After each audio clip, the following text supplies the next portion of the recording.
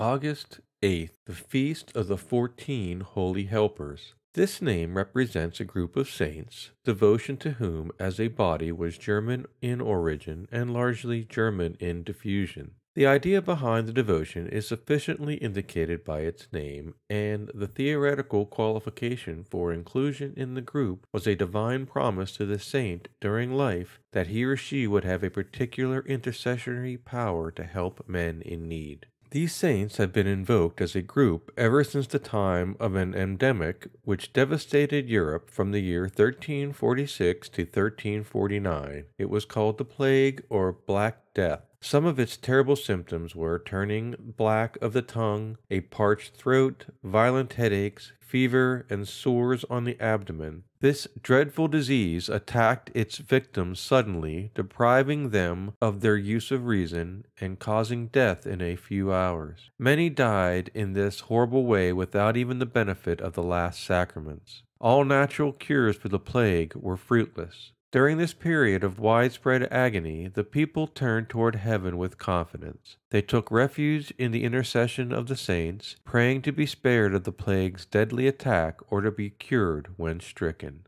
The usual 14 names are Saint ACHATIUS, invoked against headaches and in death's agony. Barbara, invoked against fear, lightning, fire, explosion, and sudden and unprepared death. Saint Blaise, invoked against throat troubles. Saint Catherine, invoked by philosophers, students, and for ills of the tongue. Saint Christopher, invoked by travelers in difficulties and the bubonic plague.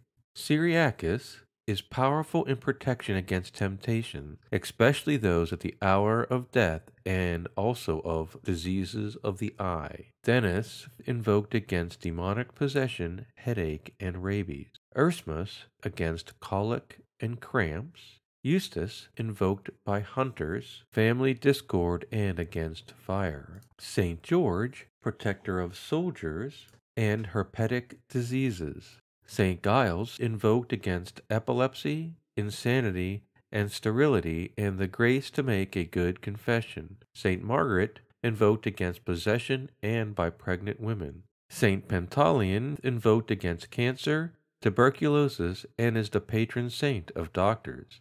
St. Vitus, invoked against epilepsy and his dance.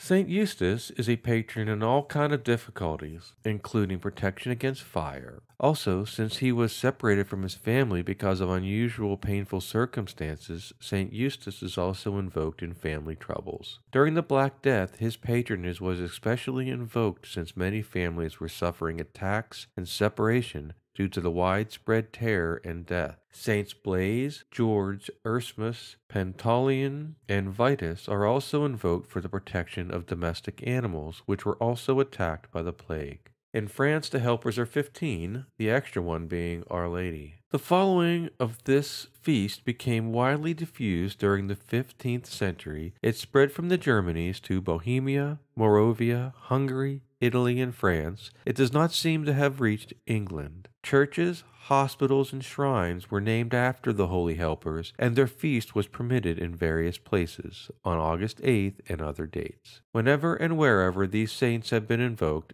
they have proven themselves to be eager helpers. More than anything else, this saintly band desires to intercede for those who confidently and faithfully call upon them in all difficulties and trials, however serious or sudden these troubles may be.